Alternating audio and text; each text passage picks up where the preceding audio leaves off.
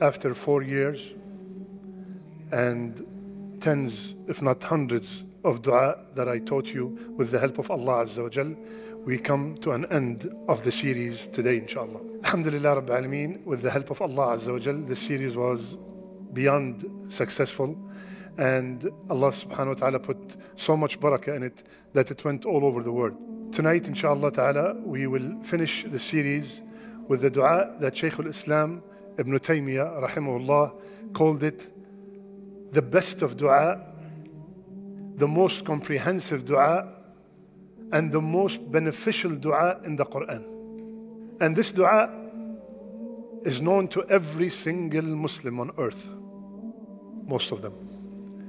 And the dua is Ihdina Siraatal-Mustaqeem.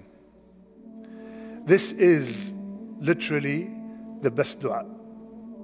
Because if this dua is answered, everything that you hoped for in the dunya and in the akhirah is the best, is done. Subhanallah. So let's explain this dua. First, Ihdina. Why plural?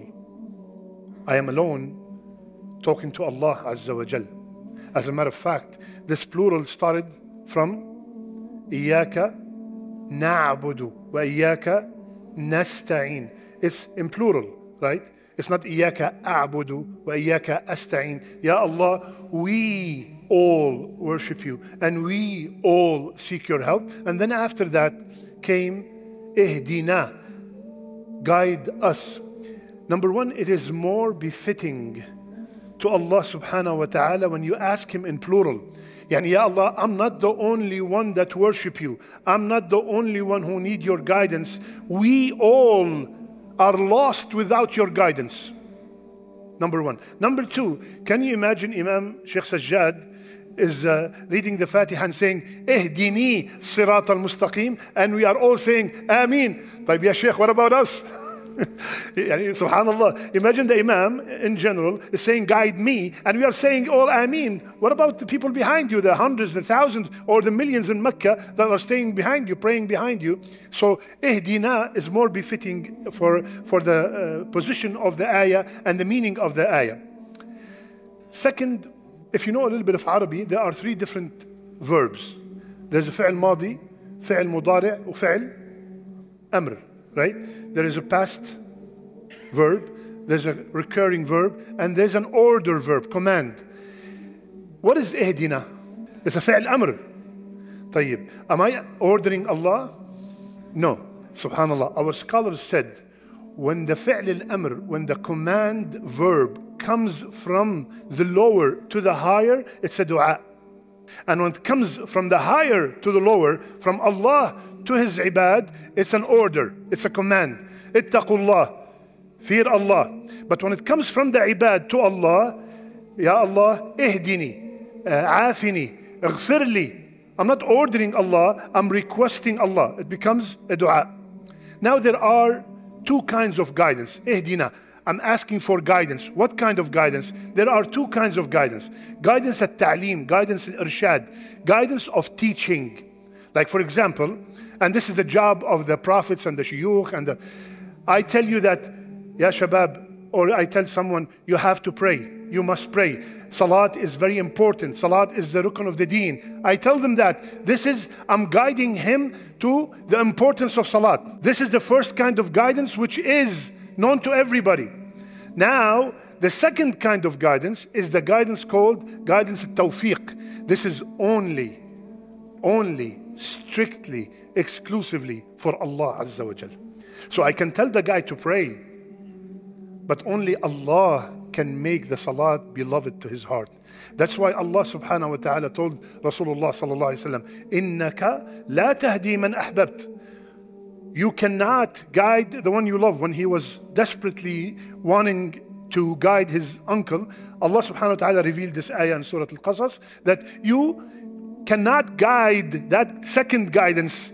Even if you love the person so much, you just can tell them and that's why many of us suffer with our children, right? I did this.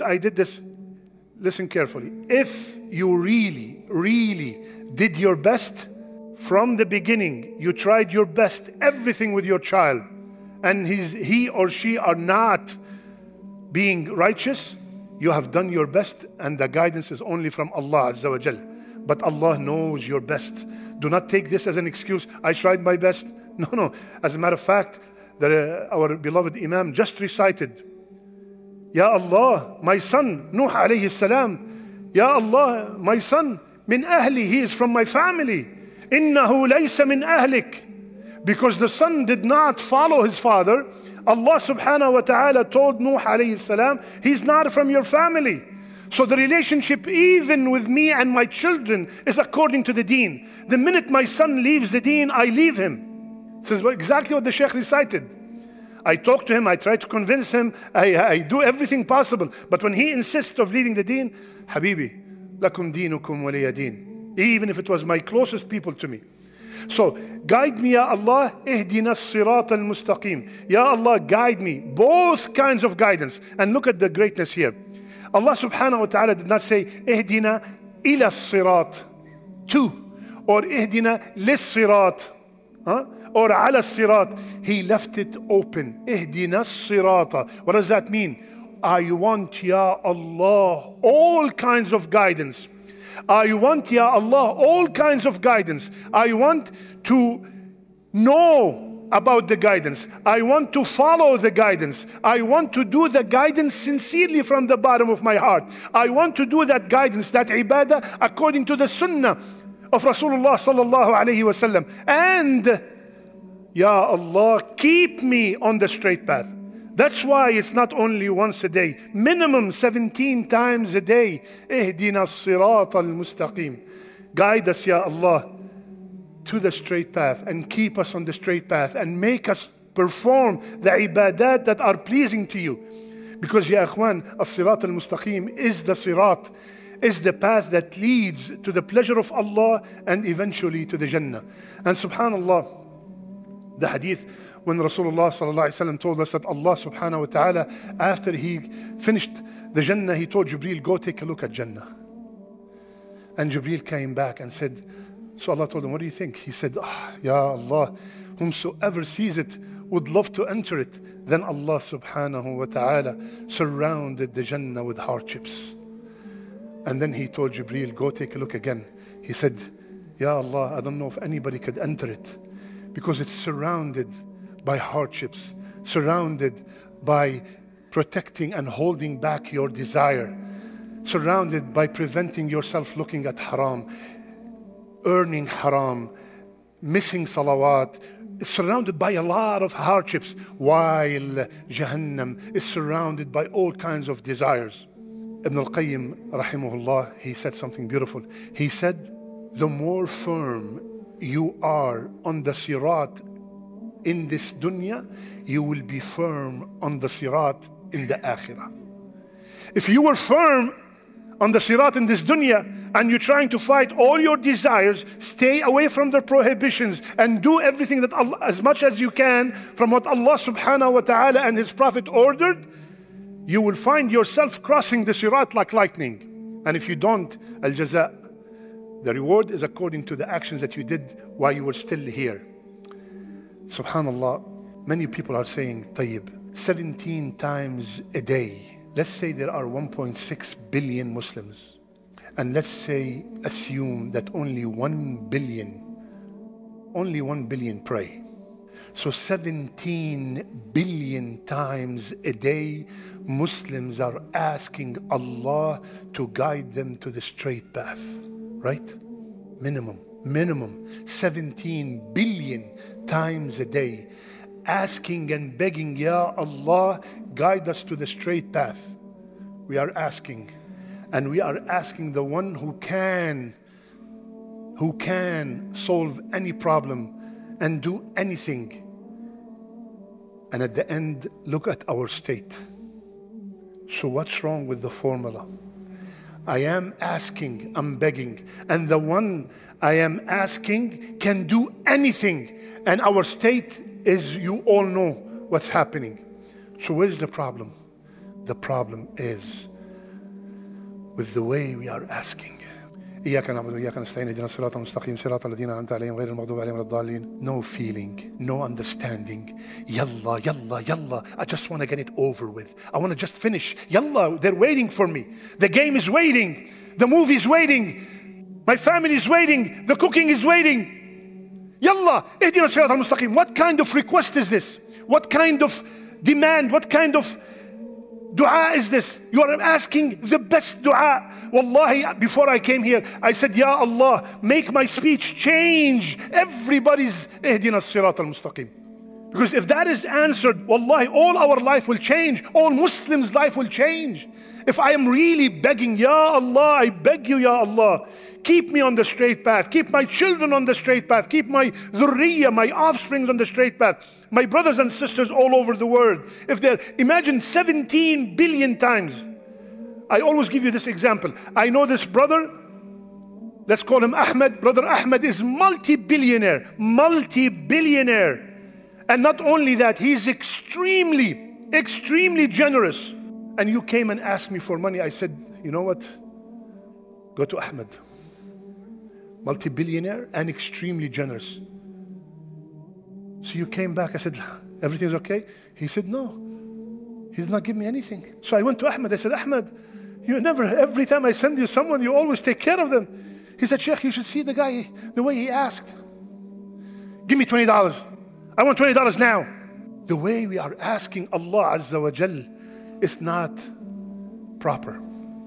So ya akhwan, when it comes to Ihdina Siraatal-Mustaqeem, we already prepared the praise. Alhamdulillahi Rabbil Alameen. I'm praising Allah. Ar-Rahmanir Rahim. Maliki Yawmiddin. Iyaka na'bud wa iyaka nasta'een. After all this praise, Ihdina Siraatal-Mustaqeem. Wallahi, yani, subhanallah, with the state that we are in, we should be focusing and putting our heart in Ihdina Siraatal-Mustaqeem. So ya akhwan, please, every time you recite, yani, is it a coincidence or is it just words that we have to repeat? How come it's not duha that we have to repeat 17 times a day? How come it's the Fatiha? How come it's the Fatiha? Have you ever asked yourself why it's the Fatiha? Why did Allah and His Prophet choose the Fatiha to be the one repeated so many times? So many times. Have you ever seen anyone on earth say, I am bored from repeating the Fatiha? Allahu Akbar. You repeat anything for 5-6 times. Come on, ya akhi, Allah, next one. Give me something else except the Fatiha. Subhanallah. So I end the series with the best dua ever, and I ask Allah subhanahu wa ta'ala to guide us all to the straight path and keep us on the straight path. Guide our children to the straight path. Keep them steadfast on the straight path. I ask Allah subhanahu wa ta'ala to make us from the people whom their last words are La ilaha illallah. I ask Allah to grant our daughters the righteous husbands and grant our sons the righteous wives. I ask Allah subhanahu wa ta'ala to make our last deeds our best deeds.